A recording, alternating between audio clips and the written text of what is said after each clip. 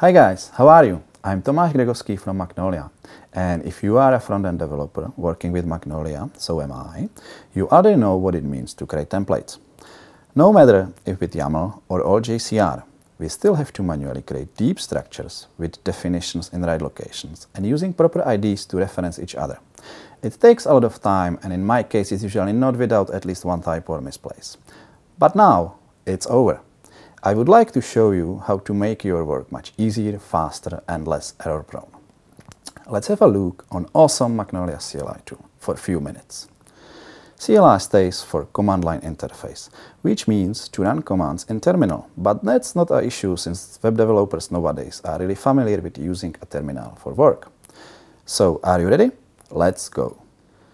Well, this tool is mainly designed to help with templating, but I can use CLI also to download and set up Magnolia. And it's so easy. Let's start in empty directory, open terminal, and just execute mgnl jumpstart. Okay. I have skipped part about how to install CLI, but please follow up links below this video for more information about CLI itself, including installation. What you see right now is the downloading of the latest Magnolia CE version. Okay, it's downloaded and configured, ready to use. I have Apache Tomcat folder over here and empty light modules folder, which I will later use for my new templates.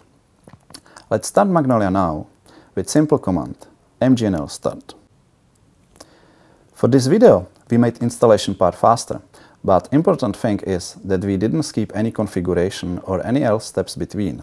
The jumpstart command I used before did all configuration for me so far. So now, I have fresh installation of Magnolia, configured to look for new templates in Light Modules folder.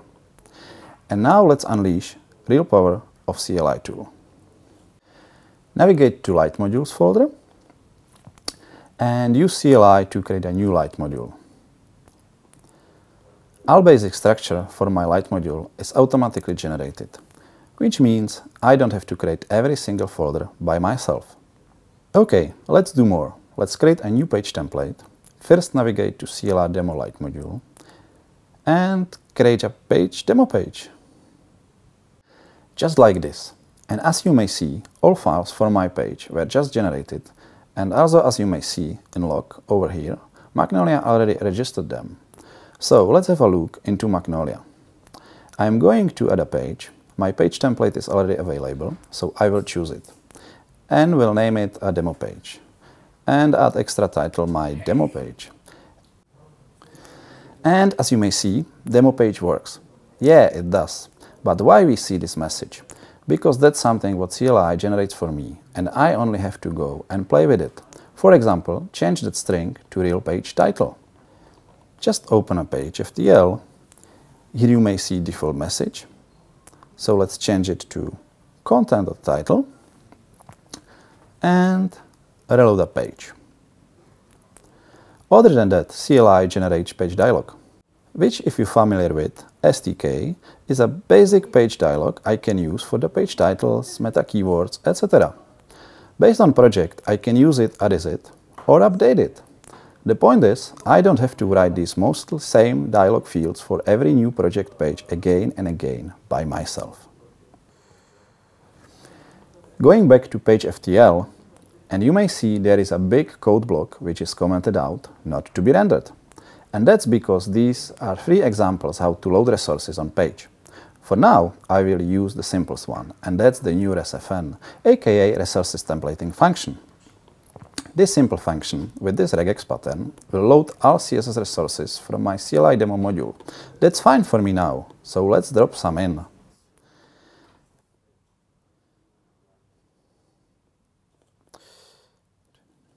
As a proof, let's change HTML a bit.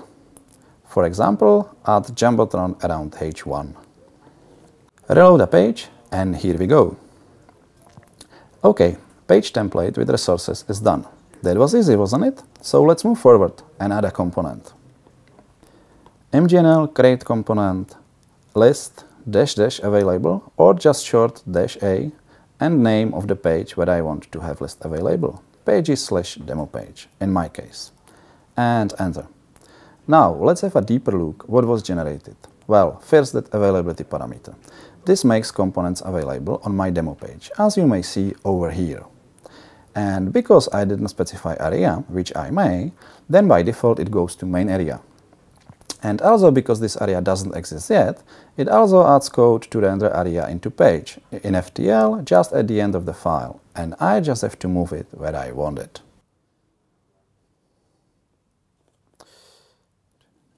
Now let's have a look on generated component itself. YAML definition is quite straightforward. Mostly it's just reference a dialog and where template script is. Let's have a look on a dialog now. As you may see over here, dialog already contains 6 fields, and these for me are the most used fields in every project, like text fields, link field to DOM, rich text field, link to website, multi-value and option. And it's so easy to remove which I don't need, duplicate or mix some of them. Component FTL also already works with these 6 fields. So just generated component like this I can immediately use on a page. And here are default fields in the dialog. I may use them for purpose of this demo, but let's have fun and let's play around for my list component. Let's keep just the multi-value and combine it with text field. Remove all other fields. Move text field into multi-value and rename it to list. Okay, let's change also free marker. Render it as UL and LI. Rename it from categories to list. Same as I did in the dialog. And use some Bootstrap classes to style it a bit, since I have a Bootstrap CSS file already in. So now let's add list into page again. Well, I should change field label too, but please ignore it for now. So just enter some list entries. And here we go. Done. Just imagine if I will have to do it without CLI. I will probably not be able to type it all from scratch. I will probably spend a couple of minutes just on the documentation page and try to copy-paste something out of there. And this was just a small demo, but imagine it in a project with dozens of pages and components.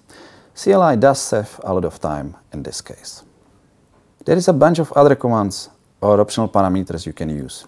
You can also customize local configuration to change slide module structure, how generated files would look like, or which version of Magnolia you want to download. Anytime you're not sure, you may just enter mgnl-help. If you're interested, please check out the documentation page. Link is below this video. And if you have any questions, feel free to ask here on the YouTube or just let me know your feedback. Or simply just click on that small thumbs up somewhere over there so I don't have to do it by myself. Thank you and see you next time.